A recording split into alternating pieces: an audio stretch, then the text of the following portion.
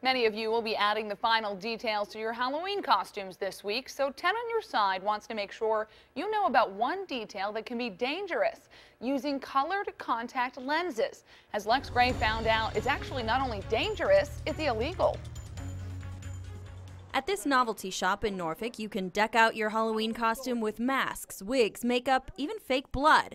But there's one thing you absolutely won't find on the shelves here: decorative contact lenses. Not worth the risk. Not at all. Not your eyes. Betty Herman's been running Novelties Unlimited for 35 years. She says leading up to Halloween, people come in looking for cheap lenses they can buy quickly without visiting the doctor. We try to warn the people that, you know, when you do order them from someplace like that, that you do take the risk of, you know, ruining your eyes or causing problems with it. Buyers risk their eyes, sellers risk fines and federal jail time.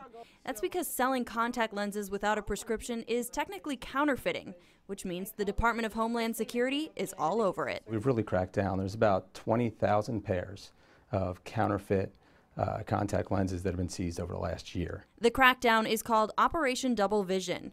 Going after sellers is only one part of it. I think the education of the public is a huge component of this. Bottom line is people should not be buying contact lenses without a prescription.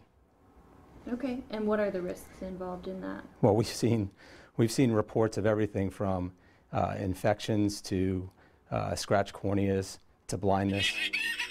At Novelties Unlimited, Herman does her part to educate customers as well. She tells people looking for contacts to visit a local optometrist and get the real thing. We want to stand behind what we sell, and I don't see how we could stand behind those. In Norfolk, Lex Gray, 10 on your side.